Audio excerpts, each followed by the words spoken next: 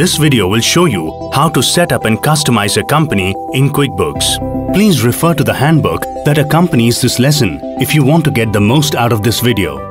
Click the gear icon next to your company name on your QuickBooks homepage. The Settings menu pops up.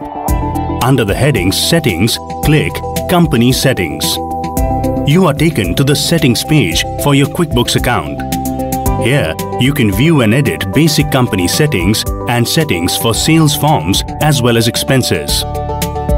In the Company tab, you can enter the name of your company, the business address, specify the accounting method, and enter a PAN for your business.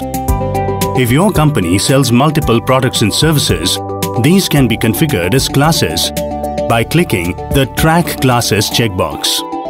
If your company operates from multiple locations, you can configure the locations by clicking the Track Locations checkbox. Enabling Track Classes and Track Locations also lets you track the profitability of different cost centers and locations. The Customer Label section allows you to select names of customers from a drop-down list depending on your company's business. Click Save to save your configured settings before moving to the next tab. In the Sales tab, you can customize the look and feel of your company's invoices, including the style, header, columns, footer, and more. These options are then set as default customizations for your company's invoices. In the Sales Form Content section, you can choose the default invoice terms, customize invoice fields, transaction numbers, discounts, and deposits.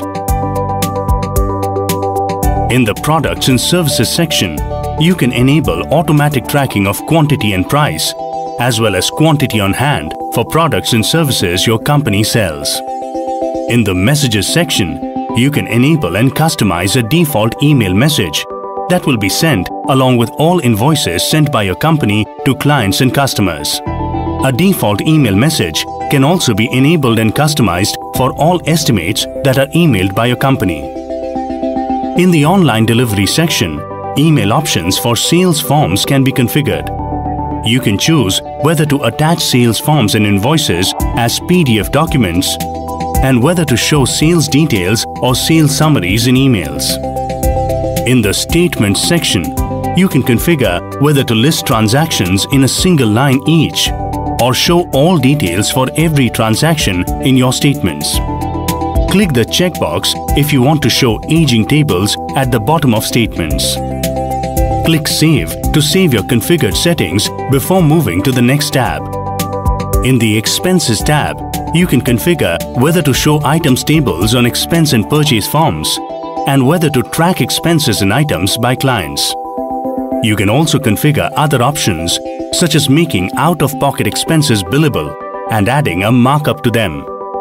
You can also specify default bill payment terms.